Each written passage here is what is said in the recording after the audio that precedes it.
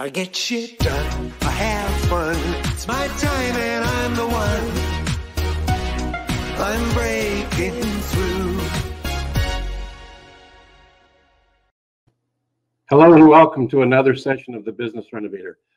Today we have an interesting guest with a really valuable topic.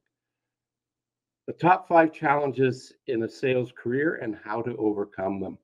We've only got 30 minutes, so it's going to be intense and it's going to be jam-packed with 5 great ideas and solutions to, if you're in the selling space, to help you get to another level. We'll have a lively conversation. I know, because I've met the guy. Here he is, Greg Belanger.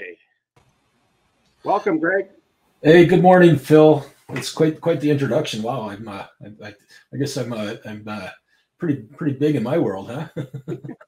Trust and credibility is the next thing you bring up. Let's talk briefly about that. Building trust and credibility. You know, the challenge is most people, when you talk about salesmen, there's been a lot of earned mistrust when you think about the slimy car sales guy or the bait and switch guys, the snake oil salesman. I mean, that's a perception that a lot of people have. So, you know, the way to challenge that is to, well, first of all, get into your mind that you're not that. You mentioned it a minute ago. Believe in what you sell. If you don't believe in what you sell, then you're going against your ethics and you're going against who you are. So that's the first part. The other one is be authentic. Salespeople who are authentic build trust and are a lot more successful. And the other mantra is think about a giving mindset. Add value first. The more value you add, it's again with sales, it's not about you, it's about the customer. So what can you for the customer? And you know what? It's stuff your mother told you.